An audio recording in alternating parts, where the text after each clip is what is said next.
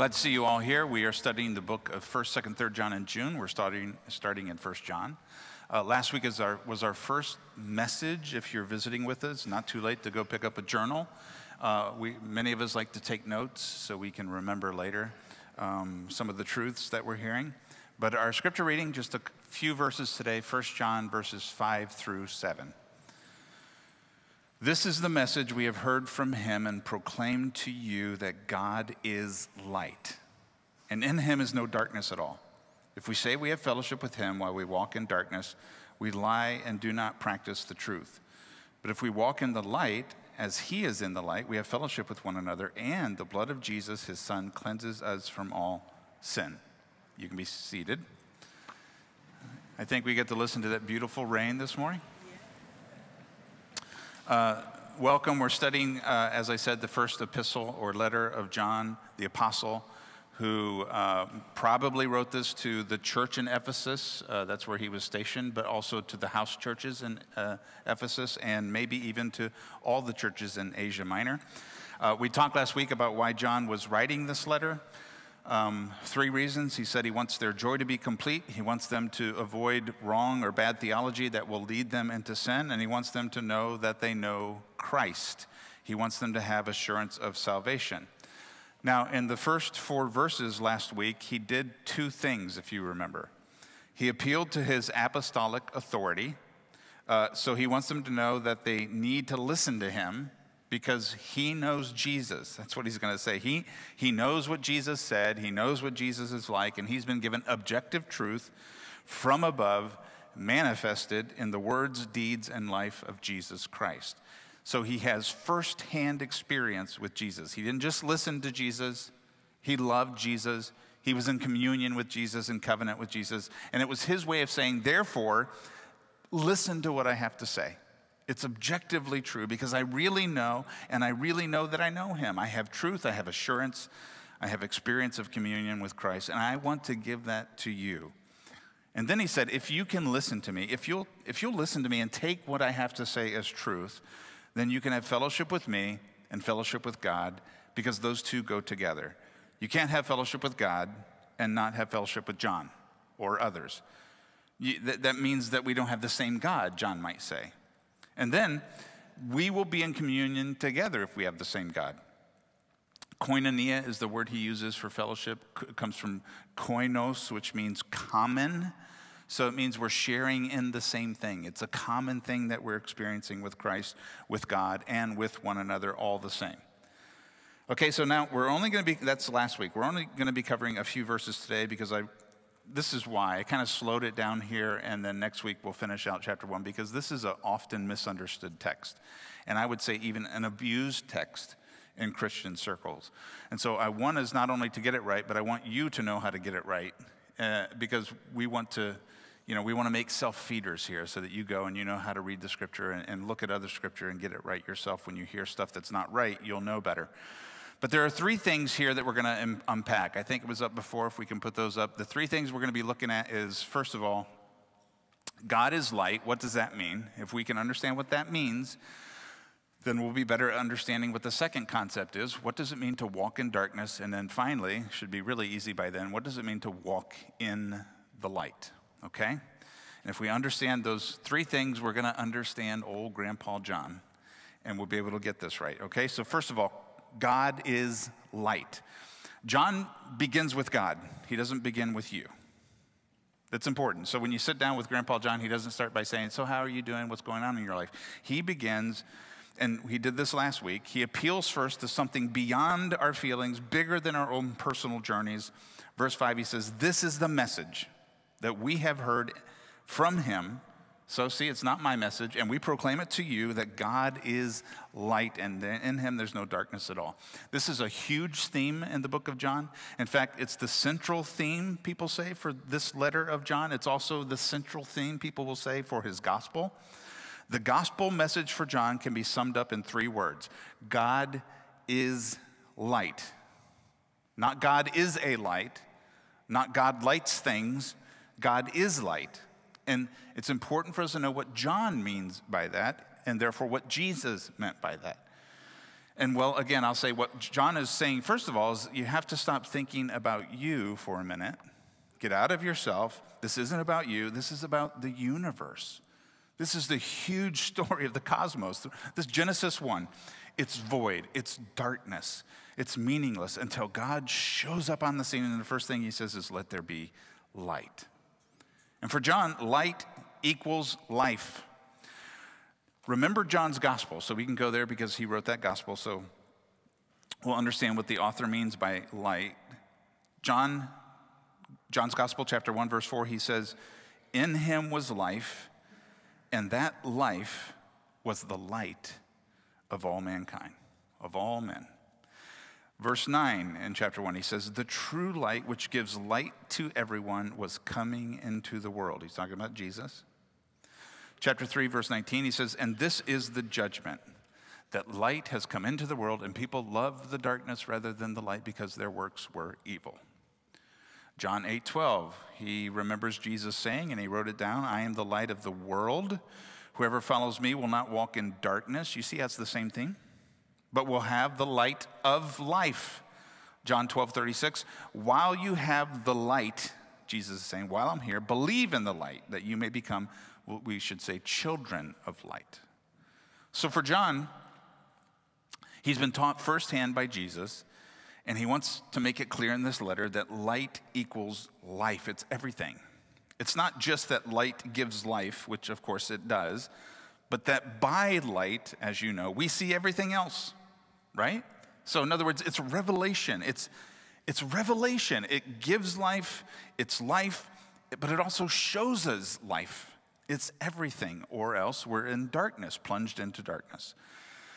So the reason why this is important, because you might hear some people say, or you might have heard somebody preach this, and they'll say, oh, God is light. That means God is holy, or that means God is sinless, or that means God is perfect, morally perfect.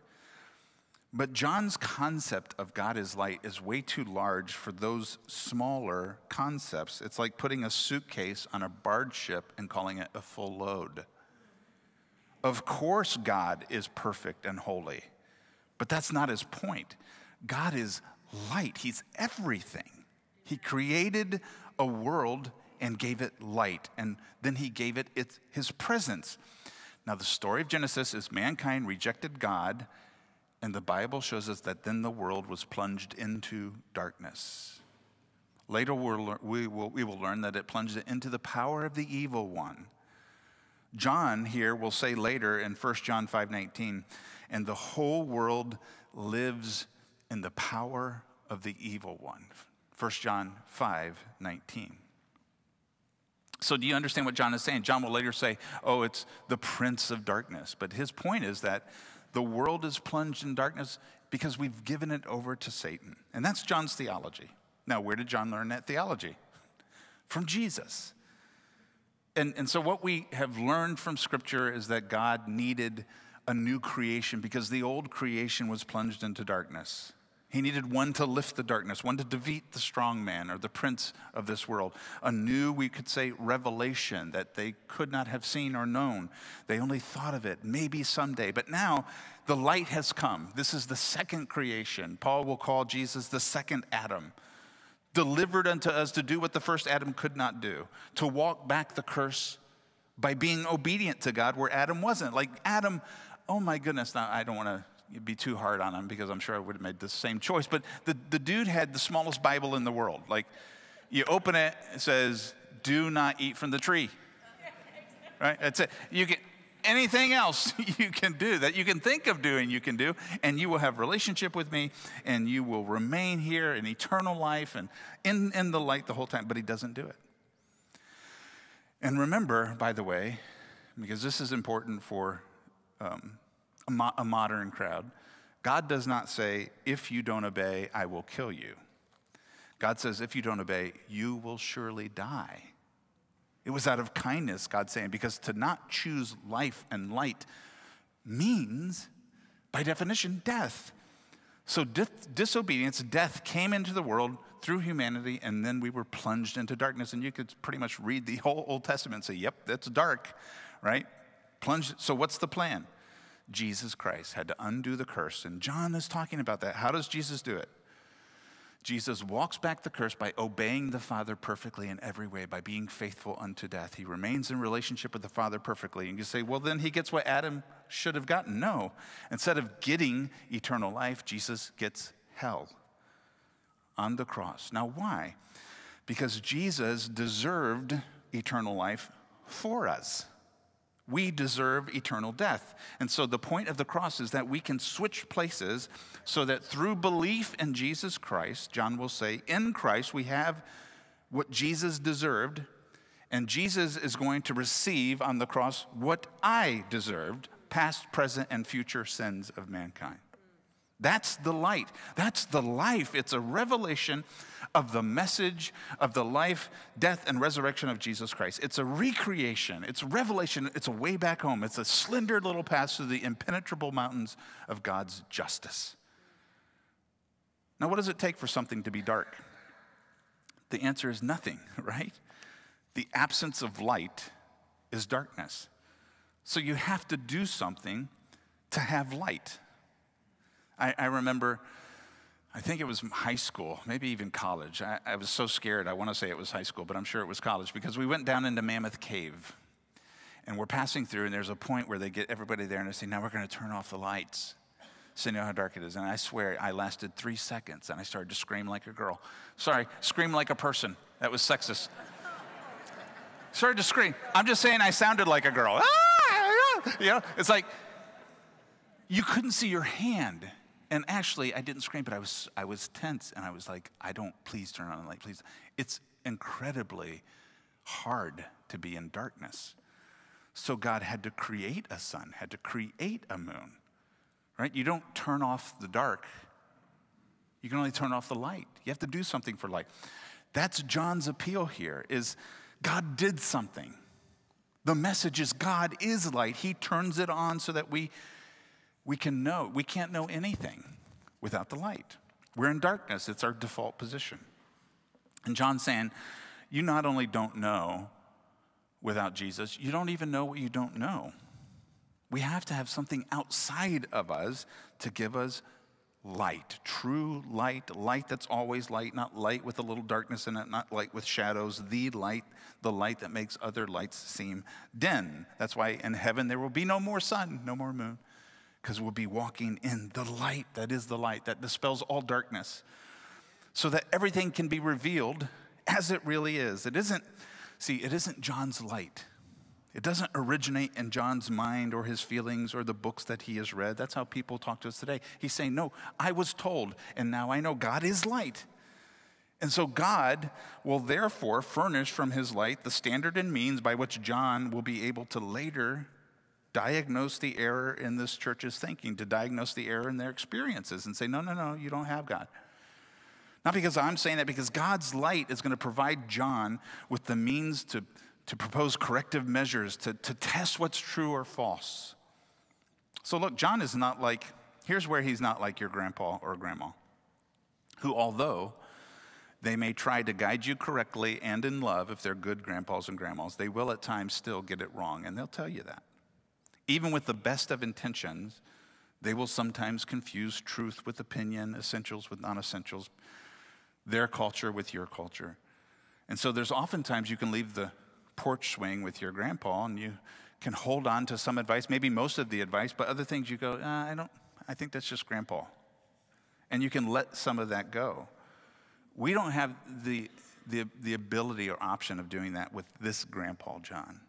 He's saying, listen, the light has been revealed to me. I saw him, I heard him, I touched him, and Jesus testified to the light of life, God the Father, and I realized how wrong I was, how dark I was, how dark of a state that I was in. And I'm willing to tell you about it, to show you the light that was given to me. And so the only way that you're going to be able, if you want, to leave this porch swing on Sundays and say, well, let's sift through that at our lunch and let's hold on to some of the things we heard and throw away the rest. You can't do that unless, well, two reasons. Maybe because I'm not presenting the word as it should be presented, which is possible. But the only other way for you to do that is if you don't believe this is God's word. If you actually think that John is not telling the truth that we need to listen to. And so we have to submit to this word and listen to John. So now that we understand that God is light and we understand what that means, that it means life, that it means revelation of the gospel, of salvation, now it gets a little easier to talk about what it means to walk in darkness. John says in verse 6, if we say we have fellowship with him, God, but we walk in darkness, we lie, and we do not practice, we do not do the truth. Now, what people or pastors often think this means, I've kind of heard it before, is that darkness is a synonym for evil or sinful behavior, wrong behavior, immorality. It is not. Now, that doesn't mean that darkness is never used to illustrate evil behavior in the Bible. John doesn't use it that way here, and I want to show you. The first text to kind of prove that to you is, again, John's Gospel, chapter 3, verse 19. Let's put that up again. And this is the judgment. Now, look at this. The light has come into the world, and people love the darkness. Now, if you think that means sinful behavior, people love sinful behavior rather than the light because they were doing sinful behavior. John would be saying the same thing. In other words, to hold to that view means that John is saying people love to sin because they were sinning. Doesn't make sense. What John is saying is people love darkness. You see, they love to stay without revelation because they were sinning. They didn't want to be the truth revealed to them. Darkness is the absence of light. It's the rejection of revelation. It's a denial of the only way to have fellowship with God. Again, it's not God saying to the world, I will kill you. It's God saying to the world, you will surely die. But there's a huge problem here. It's a huge problem in every church. It's a huge problem in my own heart, and John knows it. We don't want to, or maybe we're unable to, if we're not saved, to acknowledge our state of darkness. Right? We don't want to do it. If you ask a fish, hey, do you really like the water? How's the water? A fish is going to say to you, what is water? Right? Because a fish lives in water. They have never not known water. They would only know what it means to not have water. And so with all humankind, we're born into darkness, into a world of darkness. It's the water we swim in. So what the Bible says as truth is nothing has to happen for a person to be plunged in darkness forever. Something has to happen to a person to come out of darkness and have eternal life. And Jesus Christ did that. He brought light. He testified to the light. God is light. Come to me, all you. Right? And our big problem is we don't even know what we don't know. We don't know what water is. We don't know where we're swimming until a revelation from above, a light shines into the darkness, into our world. So if somebody says, does walking in darkness lead to sinful behavior? Of course it does. That's not the point for John, though. Darkness isn't sin or sinful behavior. Darkness is the state by which sin flourishes. It's rejecting or refusing the light of salvation. And John, by the way, he's a dualistic thinker. That means you're going to find through John that he likes to contrast a couple of things all the time and say you're either this or that. It's darkness or light. It's above or below, good or evil, truth and lies, life and death. We're going to hear those things. And he likes to pit those things against one another as opposites. So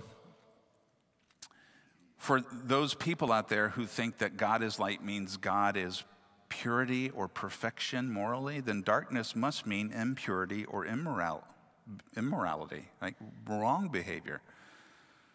But let me tell you something. That's not only not true here, but that kind of theology hurts a lot of people's hearts.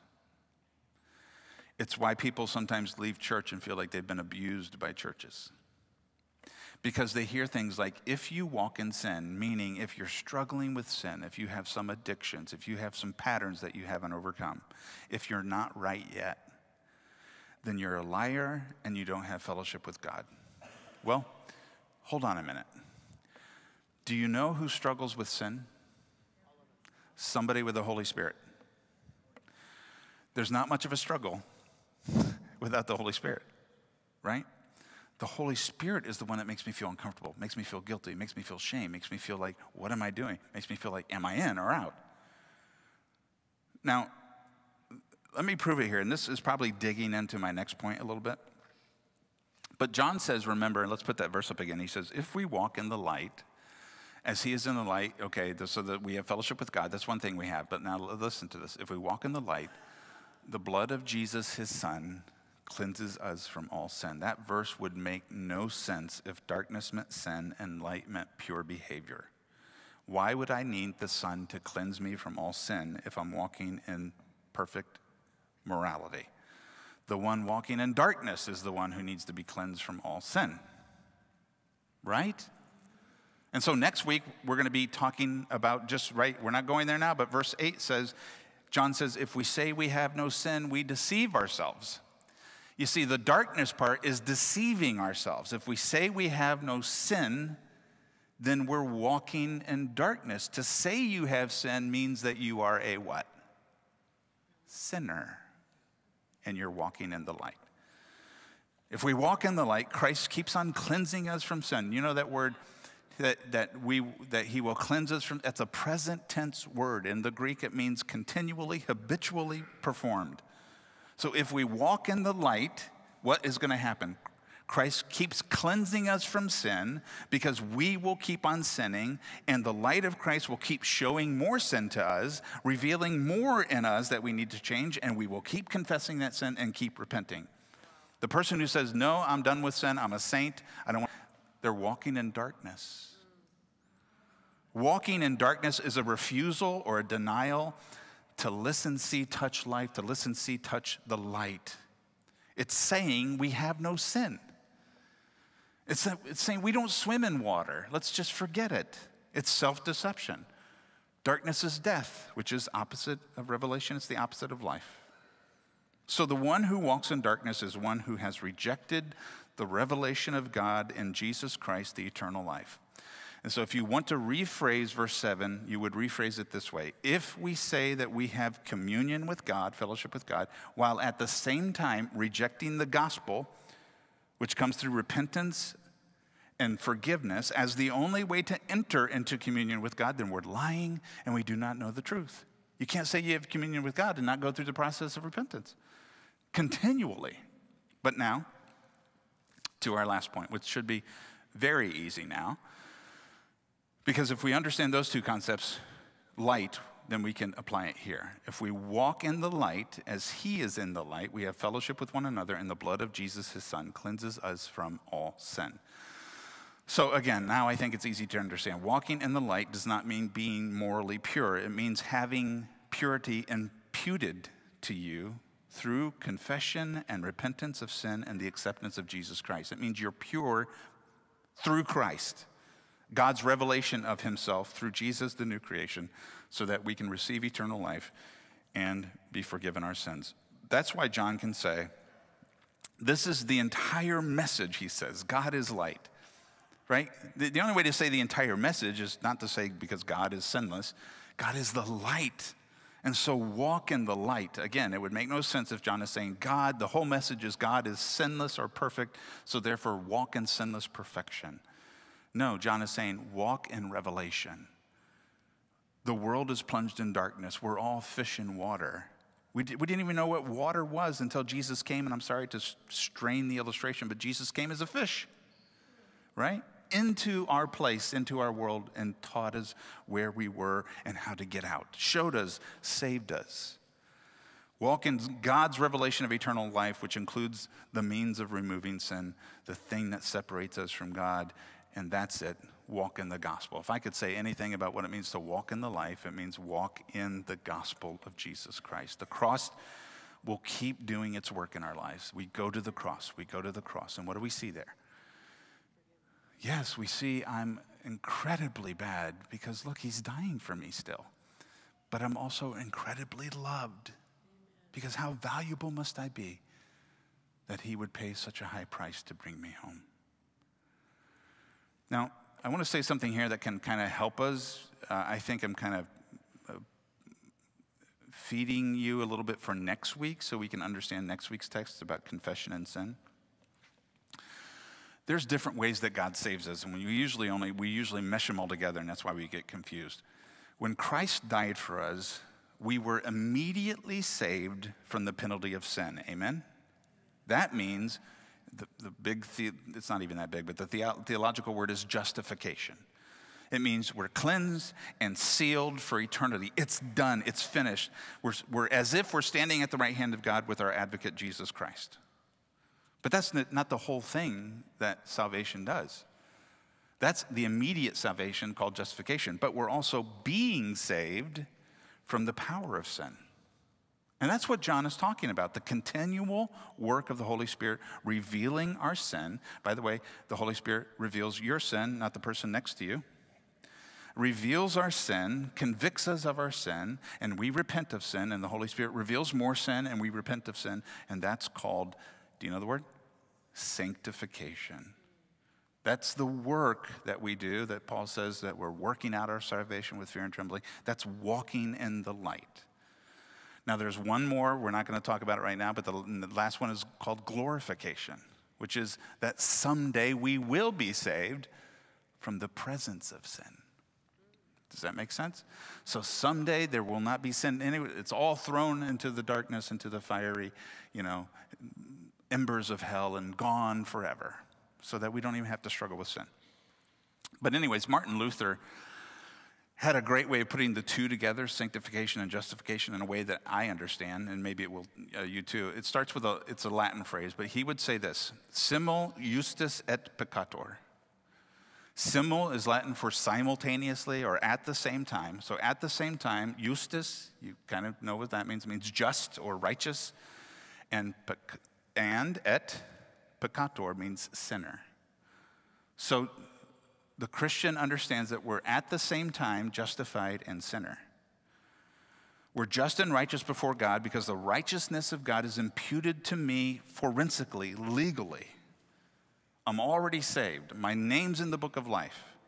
But at the same time, in actuality, I'm here sinning, still a sinner. That's why John said, if we have no sin, see, if we don't admit we're still sinners, we're still struggling with sin here. We're still fighting the old nature. I've never met somebody who said, I don't believe that I need to repent because I'm not a sinner anymore. And I just want to say, can I talk to you a little bit about, I know some.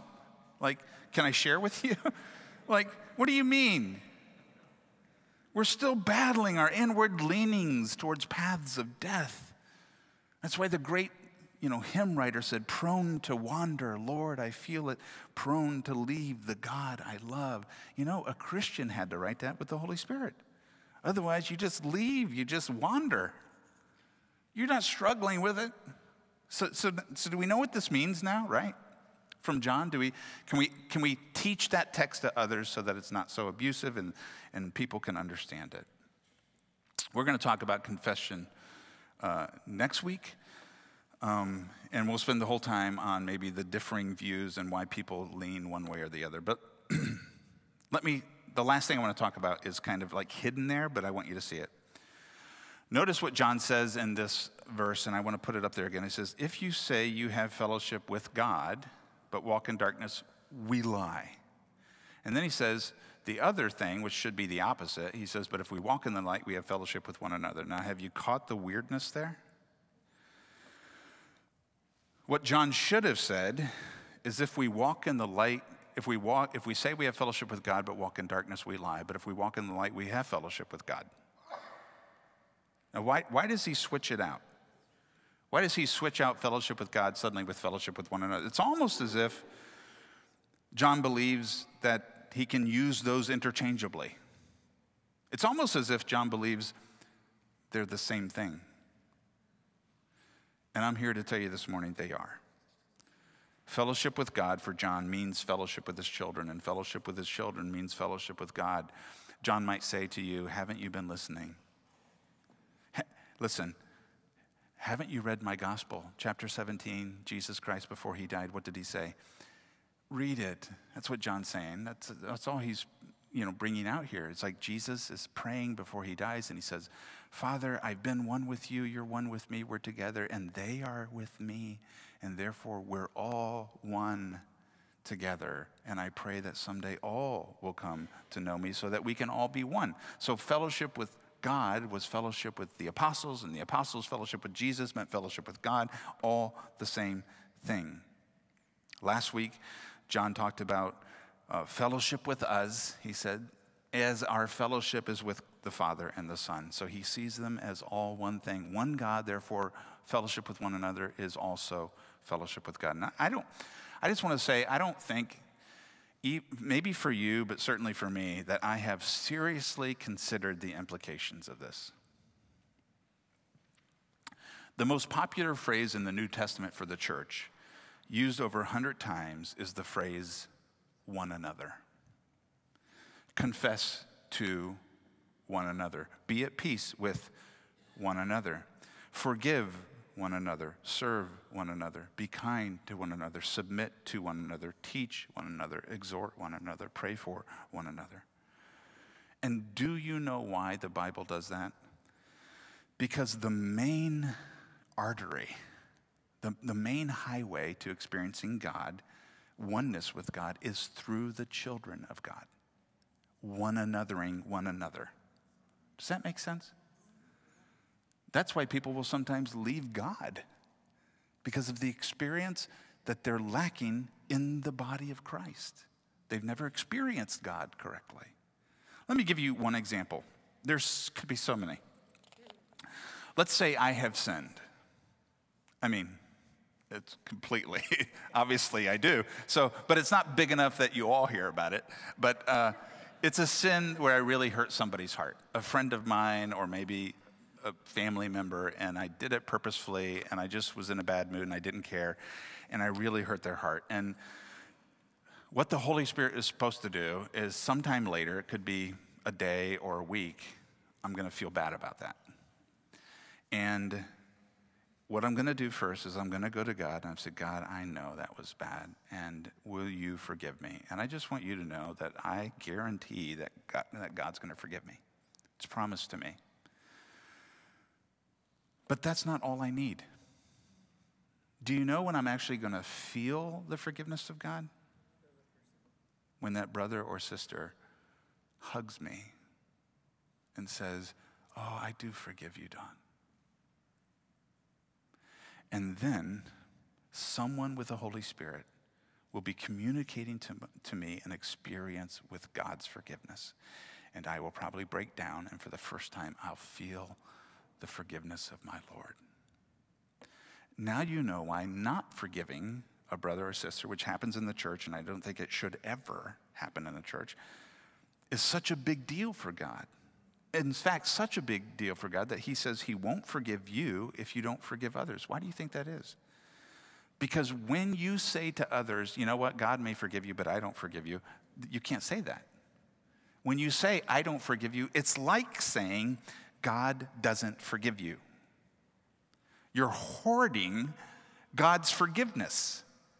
He gives it to you so that you will give it to others. You're damaging his reputation. You're harming his gospel. It's supposed to pass through to you, to others. There's parables about that. How dare you hold back the experience of God's forgiveness for others because you don't want to? So we one another, because that's how we're going to experience God, the best way, the easiest way. Now, of course, if we can't get that, God will open up other little arteries, and we might be able to find them through a book or art or reading or in the woods or some other way. But the main way is through brothers and sisters in Christ. And you can get way more of an experience with God in one anothering than you can going to a mountain alone in a cabin. Like, how do you understand or experience or believe that you can be patient alone? You're not going to be patient until like you get married or like get a dog first. That's better. And they're not alike, but you get a dog and you're like getting a spouse, and then you have kids, and then you have coworkers, and you have a boss, and you have employees, and you have teachers, and you have coaches, and then you'll understand what patience is, what it means. How are you going to know peace with one another? I'm perfectly at peace with myself up on a mountain alone. Now throw me into a group of believers. Let me ask us something that's really dear to me. How am I going to know that I'm loved by God if you don't love me? You know what the fruit of the Spirit is, right? It's God's way of saying, listen, I'm going to give you myself, right? Because it's God the Father, God the Son, God the Holy Spirit. He came after Jesus. Jesus said, one greater than I is going to come. Here comes God in a different form. And the Holy Spirit gives us what it's called the communicable gifts of God, right? It's called the fruit of the Spirit. We don't get the non-communicable gifts of God. That would be like the Holy Spirit doesn't make us omniscient or omnipresent or omnipotent. Like we're not all powerful. We don't like none of that. That stays with God. But we get the communicable gifts of God that come to us through having God in us. That's how it happens. They develop in us. You know what those are? Let me read those. Love, joy, peace, patience, kindness, goodness, faithfulness, gentleness, self-control. You're going to have a hard time convincing me that those are for you. Like, you think Jesus died for you so you could be kind to yourself? I mean, that's some Oprah stuff right there. He died for you, and with the Holy Spirit, now you can be a part of others experiencing God's kindness, God's patience, God's joy, God's love for you. That's why you have the Holy Spirit, for you, for others. That's why John later will say things like, and we'll get to it, if you don't love others, you don't love God. What? See, now we understand what he's talking about. They're the same thing for John.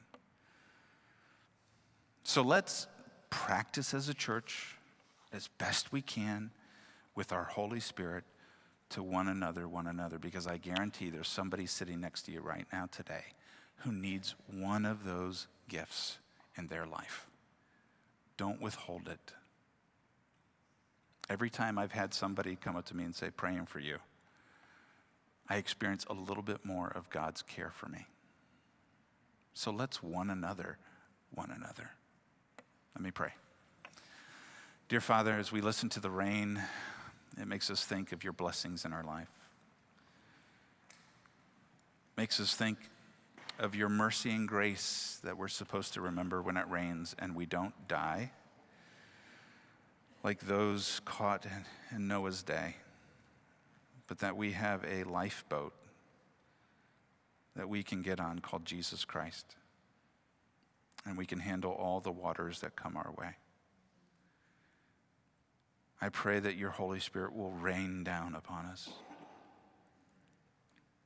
that we will be full of the Holy Spirit, that the fruit of the Spirit will grow in us, and we will learn how to share that with others, that we become trees of life that others in our midst can come and eat and say, it's good. It's good to be together. It's good to covenant together. This is how I know more of God than I ever could have known, because of my brothers and sisters who are practicing and growing in the fruit of the Spirit. Father, thank you for John, the one beloved by you, as we all are, and that he's willing to kind of sit with us and talk to us about these very important things. We love you. We love your word given to us. It's in your name we pray.